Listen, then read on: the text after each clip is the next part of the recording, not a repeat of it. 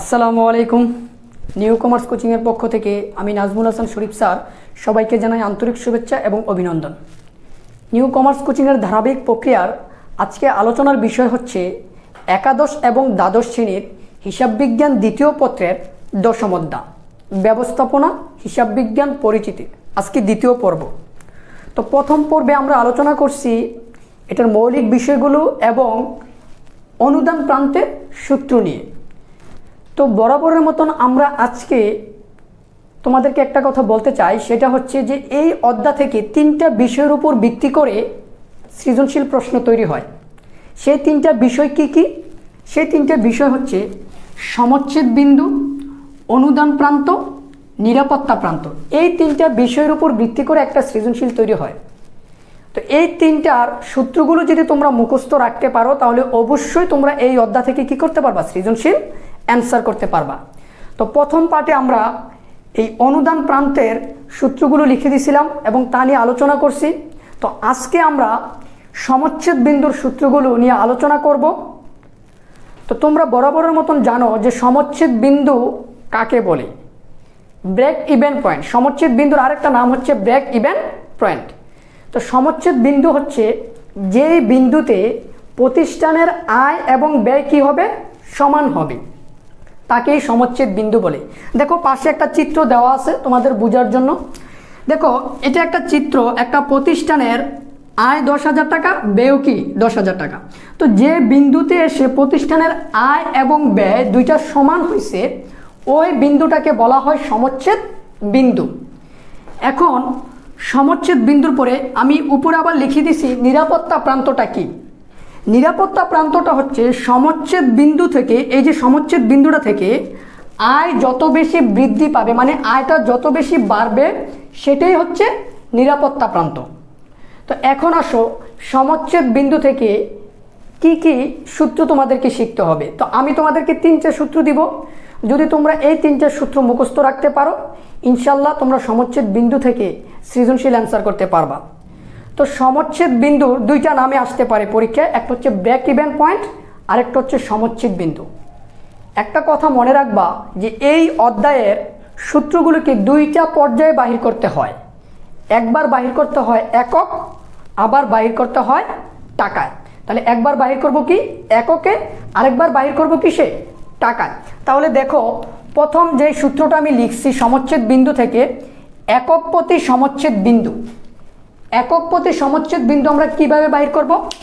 স্থায়ী ব্যয় অথবা স্থির ব্যয়, দুইটা একই জিনিস। অনেক শিক্ষার্থী এটাকে গুলিয়ে ফেলে যে স্থায়ী ব্যয় অথবা স্থির ব্যয় কি।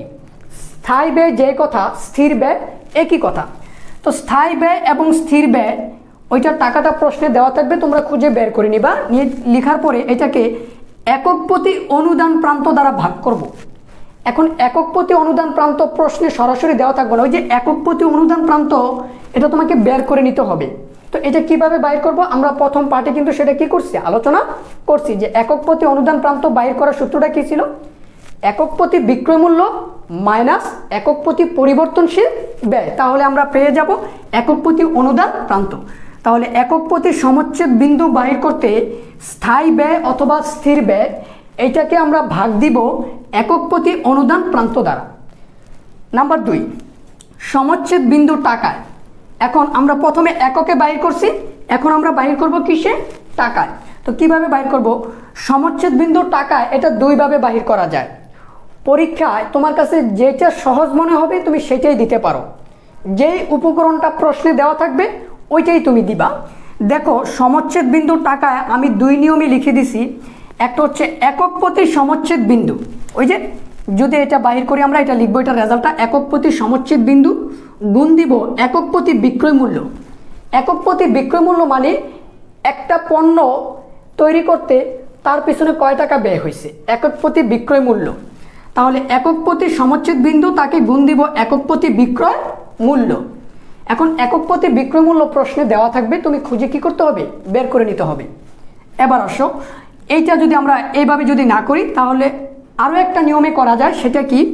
স্থির ব্যয় অথবা স্থায়ী ব্যয়। এটাকে আমি ভাগ দিব অনুদান প্রান্ত অনুপাত দ্বারা। এই অনুদান প্রান্ত অনুপাত কোথায় পাবা তুমি? এই অনুদান প্রান্ত অনুপাতটা পাবা তুমি ওই যে অনুদান প্রান্তের যে সূত্রগুলো আমি লিখে দিছি ওই জায়গায় আছে।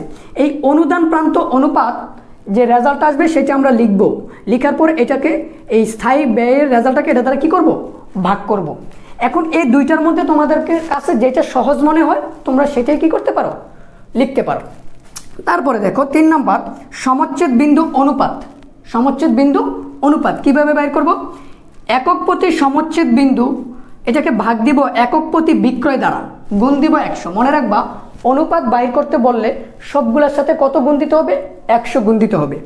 তারপরে এটাকে আরও একভাবে বাইর করা যায়, দেখো একক প্রতি সমচ্ছেদ বিন্দু এবং একক প্রতি বিক্রয় যদি প্রশ্নে না থাকে, সমচ্ছেদ বিন্দু যদি থাকে মানে সমচ্ছেদ বিন্দু টাকায় যদি থাকে তাহলে লিখবো সমচ্ছেদ বিন্দু ভাগ মোট বিক্রয় গুণ 100। তাহলে এই দুইটার মধ্যে পার্থক্য কি, এটা হচ্ছে একক, এটা হচ্ছে টাকায়। তো যখন একক দিয়ে একক লিখবো তখন একক প্রতি বিক্রয় দ্বারা ভাগ দিব, আর যখন টাকায় লিখবো তখন মোট বিক্রয় দ্বারা কি করব, ভাগ দিব, আর দুটোর সাথে 100 গুণ দিব। তো সমচ্ছেদ বিন্দু থেকে এই 3টা সূত্র যদি তোমরা মনে রাখতে পারো তাহলে সমচ্ছেদ বিন্দু থেকে যে সৃজনশীলটা আসবে তোমরা সেটা কি করতে পারবা, সমাধান করতে পারবা। এখন আমি তোমাদেরকে এই নিরাপত্তা প্রান্তের সূত্রগুলো লিখে দিব। দেখো নিরাপত্তা প্রান্তের সূত্রগুলি কিভাবে লিখতে হয়। এখন আমি তোমাদেরকে নিরাপত্তা প্রান্তের যে সূত্রগুলো আছে সেগুলো আমি তোমাদেরকে বুঝিয়ে দিব। তো এর আগে আমরা অনুদান প্রান্ত এবং সমচ্ছেদ বিন্দুর সূত্রগুলো কি করছি, আলোচনা করছি। তো বরাবরের মতন আমি নিরাপত্তা প্রান্ত থেকে তোমাদেরকে 3টা সূত্র দিছি। তো ওই সূত্রগুলো বুঝিয়ে দেওয়ার আগে আমি তোমাদেরকে বলতে চাই যে নিরাপত্তা প্রান্তটা কি। নিরাপত্তা প্রান্ত হচ্ছে সমচ্ছেদ বিন্দু থেকে, তোমরা তো সমচ্ছেদ বিন্দুকে সেটা জানো, তো সমচ্ছেদ বিন্দু থেকে আয় যত বেশি বৃদ্ধি পাবে মানে আয়টা যত বেশি সামনের দিকে যাবে সেটাই হচ্ছে নিরাপত্তা প্রান্ত। তো মনে করো আমার সমচ্ছেদ বিন্দু ছিল যে আয় এবং ব্যয়, যে বিন্দুতে আয় এবং ব্যয় কি হবে, সমান হবে, সেটাই তো হচ্ছে সমচ্ছেদ বিন্দু। আর সমচ্ছেদ বিন্দু থেকে যদি আয় বৃদ্ধি পায়, মনে করো আমার আয় আছে 10,000 টাকা, সেটা বৃদ্ধি পেয়ে যদি আমার আয় 12,000 টাকা হয় তাহলে একটু লক্ষ্য করো আয় আমার 12,000 টাকা হলো, তো এই 12,000 টাকা থেকে আমি যদি 10,000 টাকা ব্যয় বাদ দিয়ে দিই তাহলে আমার থাকবে কয় হাজার, 2,000 টাকা। তাহলে দেখো তো আমার 2,000 টাকা কি পেলো, বৃদ্ধি পেলো না। এইটাই হচ্ছে নিরাপত্তা প্রান্ত, মানে সমচ্ছেদ বিন্দু থেকে আয় যত বেশি বৃদ্ধি পাবে মানে আয়টা যত বেশি সামনের দিকে যাবে সেটাই হচ্ছে কি নিরাপত্তা প্রান্ত। তো নিরাপত্তা প্রান্ত থেকে আমি কয়টা সূত্র দিছি, 3টা সূত্র। দেখো নিরাপত্তা প্রান্ত থেকে সেই 3টা সূত্র কি কি, একটা হচ্ছে নিরাপত্তা প্রান্ত টাকায়। নিরাপত্তা প্রান্ত টাকায় তোমরা জানো যে প্রত্যেকটা সূত্র 2টা ভাবে বাইর করা লাগে, একটা হচ্ছে টাকা আর একটা হচ্ছে একক। তো নিরাপত্তা প্রান্ত টাকা আমরা কিভাবে বাইর করব, প্রকৃত বিক্রয় মাইনাস সমচ্ছেদ বিন্দু টাকা। প্রকৃত বিক্রয় মানে যত একক আমি বিক্রয় করব, টোটাল বিক্রয়টা, প্রকৃত বিক্রয় টাকা, যত টাকার পণ্য বিক্রয় করব ওই টোটাল বিক্রয় থেকে আমি সমচ্ছেদ বিন্দু টাকাটা কি করব, বিয়োগ করে দিব। এখন এই সমচ্ছেদ বিন্দু টাকাটা তোমরা কোথায় পাবা, ওই যে সমচ্ছেদ বিন্দু আমরা অনুপাত যেগুলো বাহির করছি সূত্রগুলো সেগুলোতে আছে সমচ্ছেদ বিন্দু টাকা। তারপরে দেখো নিরাপত্তা প্রান্ত একক, এককের ক্ষেত্রে কি করব, প্রকৃত বিক্রয় একক মাইনাস সমচ্ছেদ বিন্দু একক। প্রকৃত বিক্রয় একক থেকে মানে প্রকৃত বিক্রয় একক থেকে আমি সমচ্ছেদ বিন্দু একক কি করে দেব, বিয়োগ করে দেবো। মানে প্রকৃত বিক্রয় একক, একক মানে কি, তুমি যতগুলো পণ্য তৈরি করবা প্রত্যেকটা পণ্য হচ্ছে একটা একক। মনে করো আমি 40,000 পণ্য তৈরি করলাম, 40,000 মার্কার তৈরি করলাম, একটা মার্কার হচ্ছে আমার জন্য একটা একক। তাহলে প্রকৃত বিক্রয় একক থেকে মানে একটা একক থেকে আমি বাদ দিব সমচ্ছেদ বিন্দু একক। তারপরে আসো নিরাপত্তা প্রান্ত অনুপাত।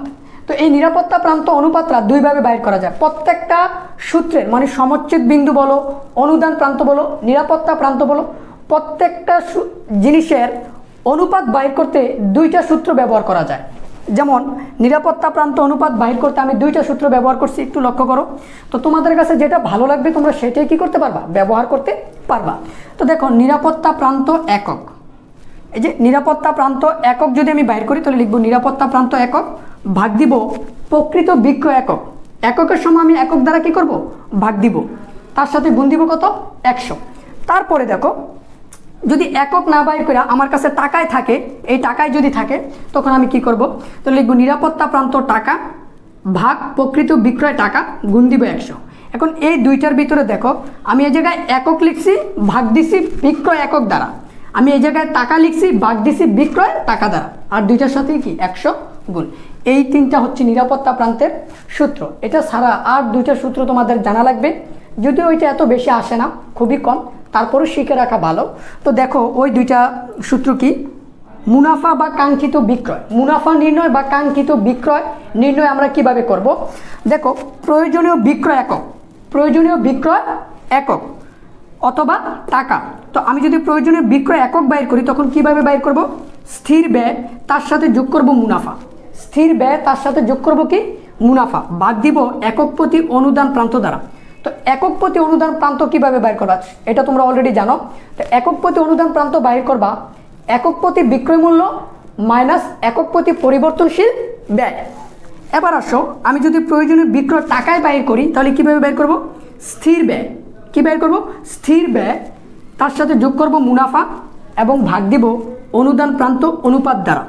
এখন লক্ষ্য রাখবা প্রশ্নে কোনটা বাইর করতে বলছে, প্রয়োজনীয় বিক্রয় একক বাইর করতে বলছে নাকি টাকায় বাইর করতে বলছে। যদি একক বাইর করতে বলে তাহলে এই সূত্রটা ব্যবহার করবা, আর যদি প্রয়োজনীয় টাকায় ব্যয় করতে বলে তাহলে এই সূত্রটা। টাকায় কীভাবে ব্যয় করব? স্থির ব্যয়ের সাথে আমি মুনাফা যোগ করব, প্রত্যাশিত মুনাফা এটা প্রশ্নে দেওয়া থাকবে, এবং ভাগ দিব কি দ্বারা? অনুদান প্রান্ত অনুপাত দ্বারা। তো অনুদান প্রান্ত অনুপাত কিভাবে বাইর করতে হয় সেটা অবশ্যই প্রথম পার্টে আমি আলোচনা করছি। তো যদি তোমরা কেউ প্রথম পার্ট না দেখে থাকো তাহলে অবশ্যই সেটা দেখবে। তো এই তিনটা নিরাপত্তা প্রান্ত থেকে তিনটা সূত্র, এবং এই জায়গায় প্রয়োজনীয় দুইটা সূত্র বিক্রয়ের। তো সবগুলো সূত্র তোমরা নোট করে রাখবা এবং মুখস্থ করবা, তাহলে তোমরা এই অধ্যায় থেকে একটা সৃজনশীল কী করতে পারবা? অ্যান্সার করতে পারবা।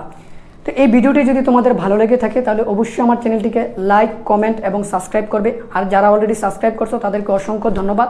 আর তোমরা যদি কোনো সূত্র না বুঝো এবং কোনো জায়গায় যদি তোমাদের কোনো প্রশ্ন থাকে তাহলে অবশ্যই আমাকে কমেন্ট বক্সে জানাবা, এবং আমার ডিসক্রিপশন বক্সে আমার নাম্বার দেওয়া আছে, প্রয়োজনে আমাকে কল করে সমস্যার সমাধান করে নিবে ইনশাল্লাহ। ভালো থাকো, সুস্থ থাকো, আসসালামু আলাইকুম।